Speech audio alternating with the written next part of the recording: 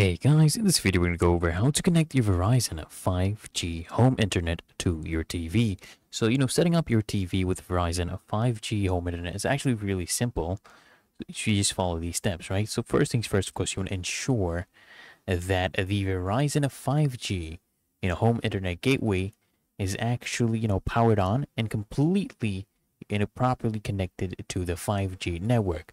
And the way to go ahead and do is you want to connect your TV to the Wi-Fi. So on your TV, you're going to go to the settings menu and then you're going to select network settings or Wi-Fi settings, okay, on your TV. And then you're going to basically find your Verizon 5G home internet Wi-Fi name, the SSID in the list of available networks, right?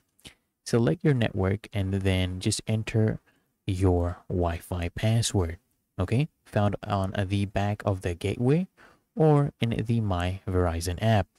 And after connecting, you just want to go ahead and test the connection to ensure that the internet is working. And most TVs actually have a built-in connection test feature in the network settings, right?